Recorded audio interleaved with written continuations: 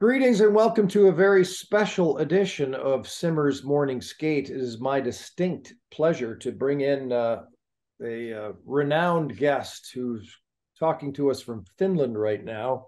And it's Göran Stubb, who has been the director of the NHL Central Scouting Bureau in Europe for 40 years. Good morning, sir. Good afternoon. Good morning to you, or good evening from here. Exactly. 40 years running the entire thing. And just a moment ago, we were chatting before we got started, and you're telling about some of the big changes. Just give us an idea of the scope of this from the scouting element when you started 40 years ago.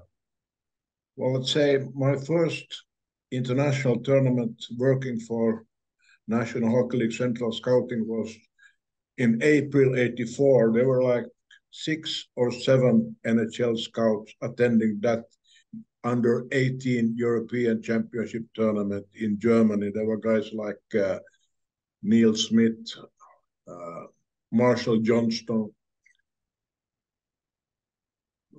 Lars-Erik Sjöberg, but 7, 8 now. After 6 weeks, the next season will start with what we call the Linka Gretzky tournament in Czechia and Slovakia, and the scouts have started to register. And at present, I have already over 100 names, and that's only 10 teams giving me the names.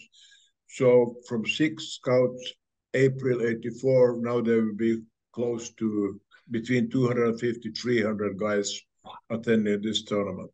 Unbelievable. And you're in charge. Just give the folks an idea of. I'm looking right now at your Central Scouting Bureau European list of your top prospects, your final list as we head into the draft. So I'm guessing this is just a year-round.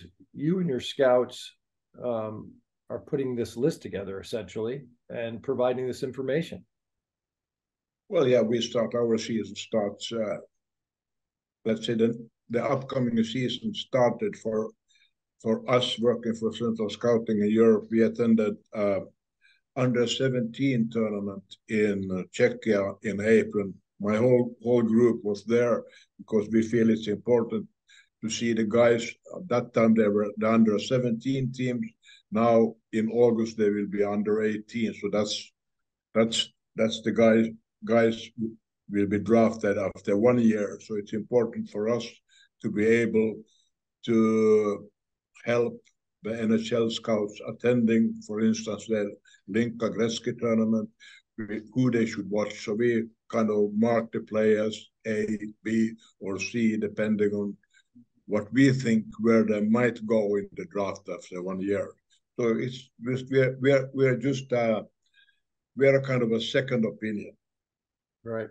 Then we're looking at your list for what's going to happen here in the next 2 weeks, and you're already starting on the 2024. But you will, after 40 years, will no longer be the director. At the sprite age of 88, you've decided to hand the reins over to our friend JP, who we've spoken to a few times, who also has a deep background in hockey, right? Yes.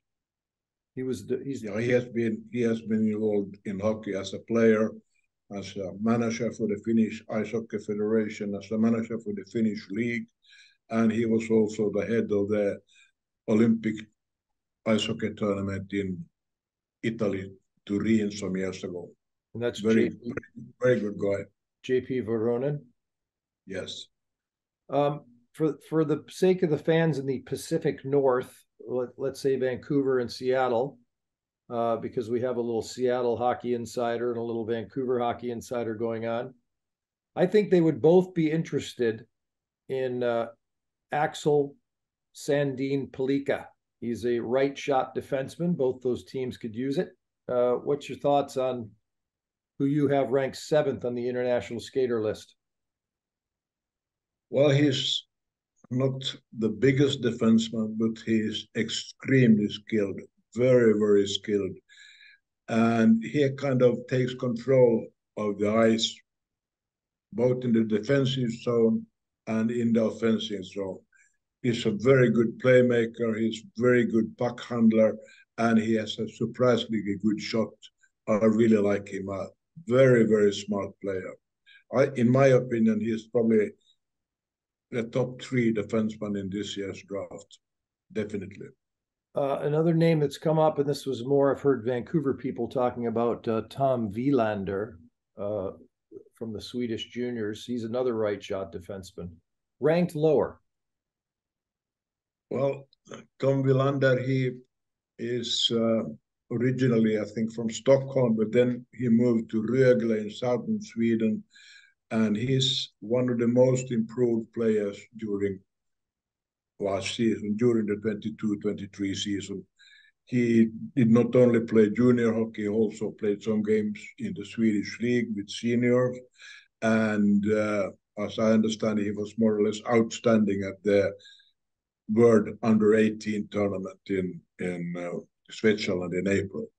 Right. Really, really good player too.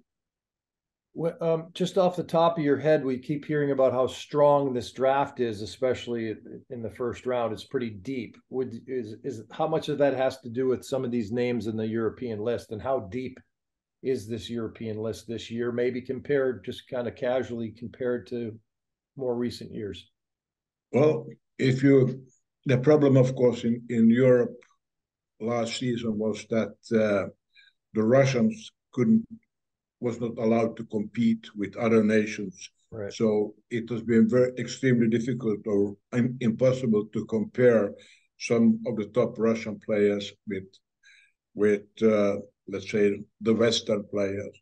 Yep. But in this year's draft, I would say Sweden will be very strong. I wouldn't be surprised if there could be 6 to 7 Swedes, perhaps even 8 going in the first round. Wow. Nowadays, around 30% of the players drafted and then playing international hockey, they have been raised in Europe. So in my opinion, or my guess is that around 10, 11 Europeans will be drafted in the first round. And out of these 10, 11, I think there could be as high as 7 or 8 Swedes. Wow. I did notice another Slovakian name sneak in there, by the way, after last year's amazing performance. I mean, the top 2 guys last year are Slovakian, and we're talking about, it's a hockey country, but it's much smaller population wise and opportunity wise than the others. And now I think it's Dalibor Dvorsky is another one that's trained in Sweden, but he's a Slovakian kid. What's going on with the Slovakians here all of a sudden? Well, a lot of Slovakian kids are playing outside their own country. Right. Tarkovsky last year, he played in Finland. Mm-hmm.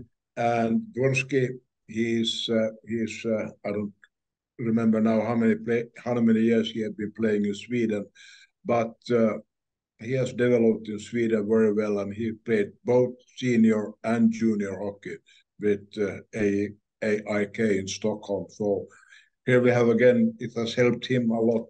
I think that he's used to play with and against seniors. Yeah.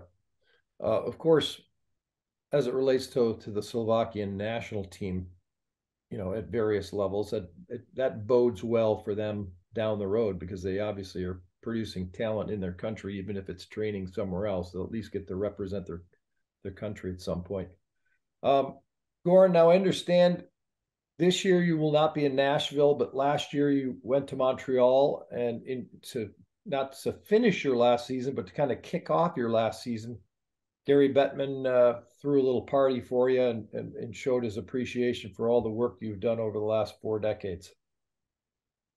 Yeah, that was a very nice gesture from Mr. Bettman and Mr. Daly, and of course from Dan Marr, who organized the whole thing. And it was a really nice lunch, and I was very happy because my 2 sons also attended the lunch, and that was their first draft, so they saw what Dad has been doing for the last 30, 40 years.